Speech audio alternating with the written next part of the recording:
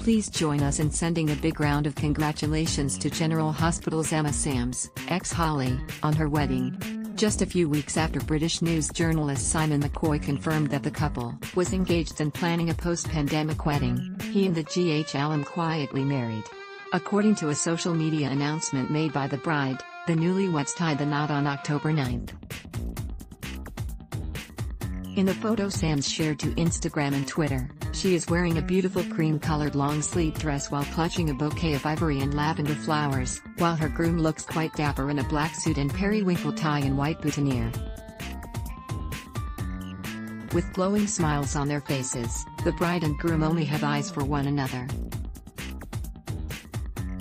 "Yesterday was a very good day," Samms captioned her wedding photo, using the hashtags Mr. and Mrs. McCoy. A popular BBC News journalist who recently moved to Britain's GB News channel, shared his gratitude for all the well wishes on his Twitter page.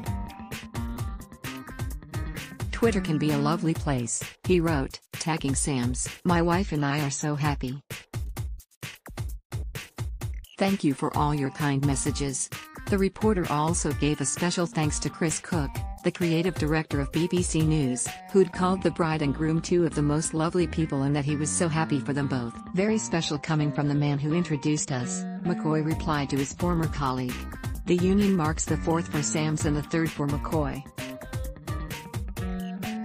The actress, who also found fame as Fallon on primetime dramas Dynasty and The Colbys, was previously married to Bansi Nagji from 1991-92, Tim Dillon from 1994-95, and John Holloway from 1996-2003, with whom she shares two children, Beatrice and Cameron. McCoy has a son, Max, from his first marriage, and separated from his second wife, BBC presenter Victoria Graham, in early 2019. Samms and McCoy began dating later that year and share a home in the charming Cotswolds area of south-central England. "We are both so happy," McCoy told the Daily Mail last month of their engagement, "as are our children. We wish the McCoys all the best as they begin their married life together. Had luck test, why?"